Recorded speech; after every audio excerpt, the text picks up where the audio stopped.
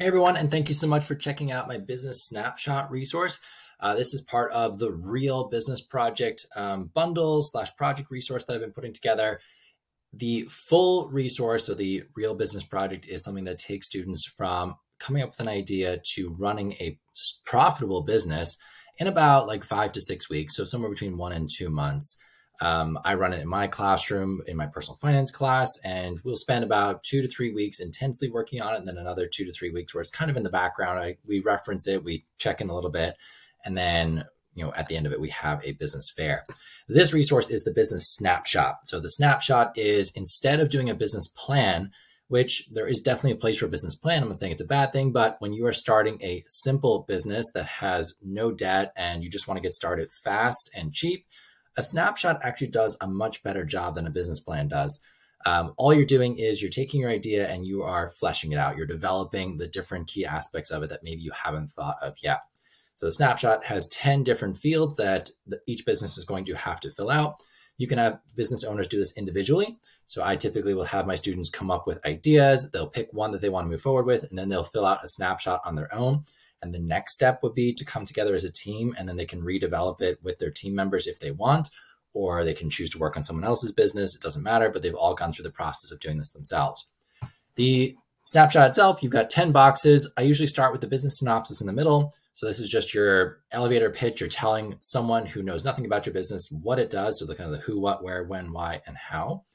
You want to make it as clear as possible and as short and sweet as possible as well. And then the other boxes are all just key parts that you would think about. So partnerships, who you're going to work with, key tasks, what's your to-do list for getting started, equipment, materials, self-explanatory. Reputation, what do you want people to think of when they think of your business? So when they hear or see like an ad or your logo, what do you want them to see, think, feel? Advertising, how are you going to let people know? Target market, who do you think you're going to focus on? Sales and delivery, when does the sale take place? How are you accepting payment? How do you get the product or service to the person? And then expected costs and anticipated pricing.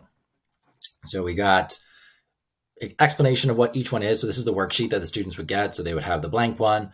Backside would have an explanation of what goes into each box. So you can certainly just hand this to students and say, hey, off you go.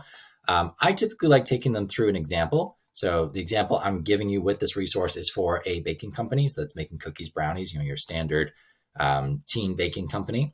And just what this would look like. So the fictitious company is called Sweet Treats, and you would go through what each box would look like.